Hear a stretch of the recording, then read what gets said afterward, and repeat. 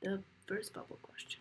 Okay, bubble diagram. Okay, so when it comes to these puzzle questions, and I wrote about this in one of my blogs, the first thing is to really look at the graphic part of it and try to understand or have a really vague understanding of what this could be about. Okay, so in this case here, we see, okay, there is a bubble diagram. And then you need to spend maybe 10-15 seconds just observing the graphic part, just seeing what this is going to be about and making sure that you understand all the main elements of it, okay? So in this situation here, we have some thick lines and thin lines, and we know that's going to be about hierarchy of adjacencies, and we see a lot of empty bubbles, and at first we might be intimidated by that, but don't worry, that's nothing to be panicky about, because once we really start diving into this, we will realize that the question kind of solves itself out. Okay, so during our first glance at this, yes, we see there's a lot of empty bubbles, and we see that there is this bubble here that a lot of other bubbles are linked to, and then there is one bubble here that is kind of like end, and then there is this other one that is an end, either end or a start. And more or less, we can see that this whole bubble diagram can be kind of divided into one block here and the second block here, right? So what I just said is what your brain will understand in only a couple of seconds looking at it. So these are things that take much longer to explain than to really do them once you have these practices in mind, okay?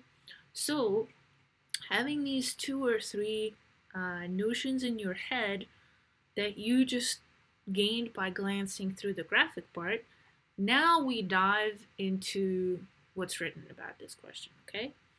So it says, an architect is working on a production theater project. Some of client's requirements are as following. Number 1, foyer needs to have immediate adjacency to auditorium and code check. Stop here. Pause right here. Now, rather than reading the rest of the question, let's get back into the graphic part and see what we can solve just by knowing this first requirement, okay? Because this is kind of what is hard about these bubble diagrams, because you are going to be tempted to read the whole question first. You're not going to understand anything, and then you're going to start doing what you need to be doing right away, if that makes sense.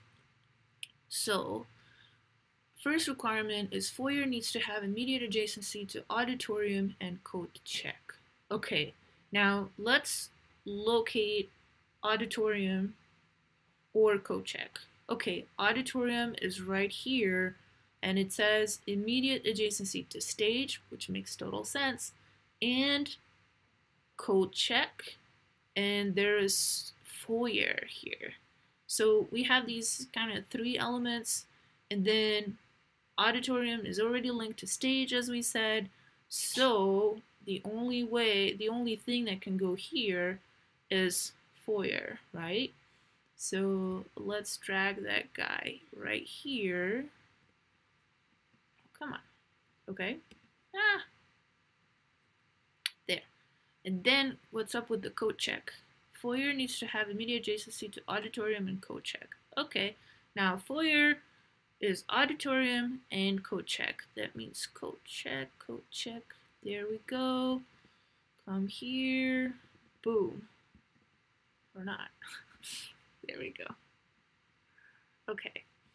Now, before we move on to number 2, now we're kind of starting to realize that this block over here is going to be front of the house. So if we start looking at these guys over here, the room names, we realized that, okay, lobby is going to be here.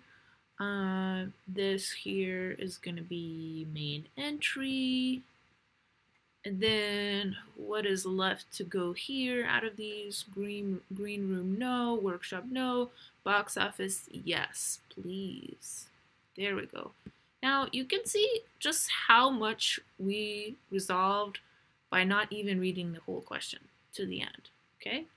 And now we go back to requirement number 2, now that we exhausted everything that we could at this point. Workshop does not need to have immediate adjacency to stage. Whoops. Now, I don't know if, I'm not sure that that NCARB would give you this kind of expression, but I feel like you never know what you can get, so might as well be ready, okay?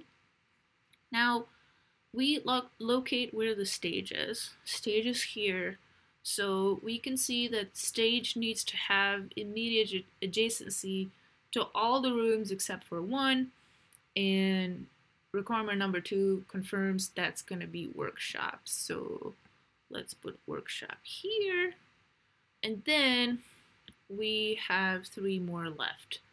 Now, if workshop is here, this here is going to be loading dock. Okay.